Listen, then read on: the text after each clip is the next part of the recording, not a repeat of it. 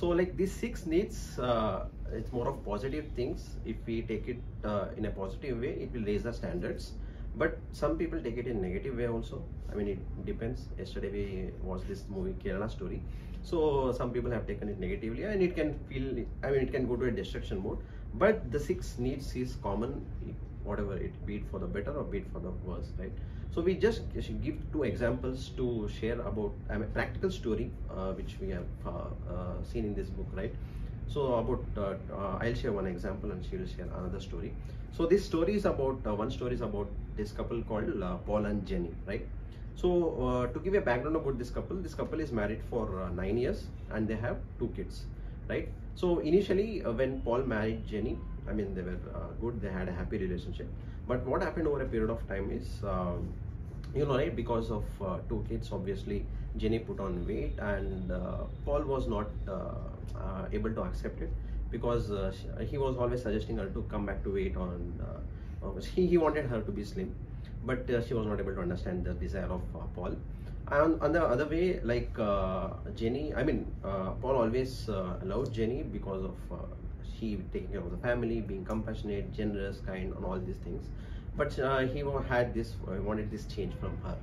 On the contrary, like Jenny, since she was married and after her first kid, so she stopped going for work. So she wanted to take care of the family, and because of this, there was only one source of income that coming from Paul, and that was not that great. So for Jenny, she felt little uncomfort, because for her the primary need was certainty. That is the first need which I talked about, that is comfort.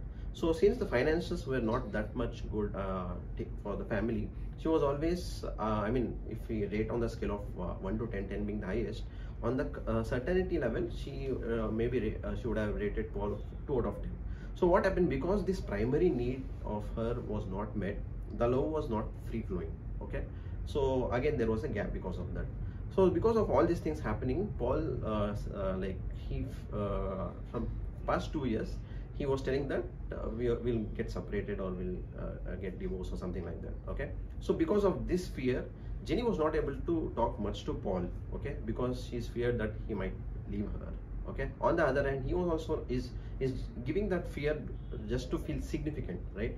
So that it is like a negative reason to feel significant for him, and he also like started putting a lot of time in his work to feel significant. On Jenny, because of finances part, she started getting some financial help from her family, right? And she was emotionally bonded and related so much to her children and her sister or her parents, both finances and love and connection wise, okay? So she was not deriving love and connection from Paul, she was deriving it from her family, and the primary need of certainty, comfort was not met by Paul. So Paul always thought, okay, for Jenny, I always come maybe 3rd or 4th, because she has family, children right before me, okay? So again, there was a gap in both the sides. So maybe if you come to the solution part, if at all Jenny understands that the primary need of her, that is comfort, can be pushed to secondary need, and she can put love or connection in the first place, okay? Because I mean, it can, if at all there is an awareness issue, right? So if at all she knows that she can change it, I mean, it can be one of the solutions. So on the contrary, the other couple is Maria and Chris. So Maria and Chris graduated from the same law school, and they almost of two years of courtship in the same law firm. They get married, and then eventually they were like work buddies, and they went together, came back home together, and they spent a good time around each other while they were working together. And 2 years down the line, Maria gives birth to the first child, and she decides to be a stay-at-home mom. And Chris is very happy about this decision. She's like, oh, she's taken the priority, and you're going to give all her time to the child. But what happens over a period of time is he starts missing his work buddy, and she is not able to give the same time that she used to give before. Earlier, whatever she used to give to Chris, she's not able to give that. And one day he comes back home and he starts, showing slight resentment that he's the only one earning bread to the family, and it's getting difficult for him. That goes on for some time. They give birth to the second child. Now, obviously, the pressure has increased at Chris' end, because he has to work more to feed the family. And one day he shows an extremely strong resentment to Maria. He says, you're just a stay-at-home mom, you're not doing anything extra, you're just, it's everything dependent on me, you're just spending money of what I'm earning.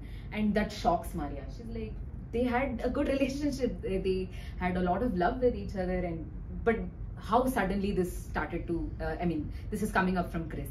And then she realizes, she understands that he's not given the importance or the significance that he was looking for, and that he gained before when they were work buddies or confidants. And then she starts to appreciate him and tell him how important he is as a father, as a husband, as a friend, and most importantly as the head of the family. And initially Chris won't be able to accept it because it's a sudden change, right? No, none of us can accept sudden change. But it became a consistent and a constant thing that she starts expressing about her, about how important he is. And then he starts to realize that he was missing the love that he was supposed to give her. Although she's a stay-at-home mom, she's not sitting free, right? She has multiple other tasks that she starts handling. And they start speaking about what's happening in a day. Probably, since she also has the background of law, she starts to understand what he's going through in a day. What are the challenges that she's seen. And in the same time, he starts giving his time to her. Probably after a day, after his work, he's able to spend more time. So like that, they started to understand each other's needs, which was significance at his end and love at her end. So like that, they started living their happily ever after. So it's very important to understand and read between the lines of your partner's, reactions or behaviors.